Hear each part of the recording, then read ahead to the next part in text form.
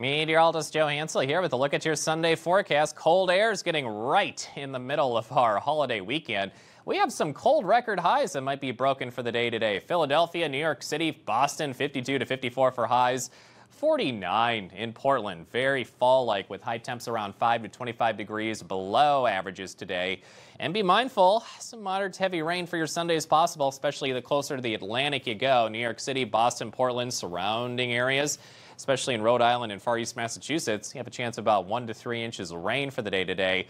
And a breezy northeast wind around some gusts around 25 to 30 miles per hour. So what else is going on other than rain, cold air, and breezy winds? That's what we got going on for our Sundays, so be weather aware. Pockets of heavy rain are certainly a possibility.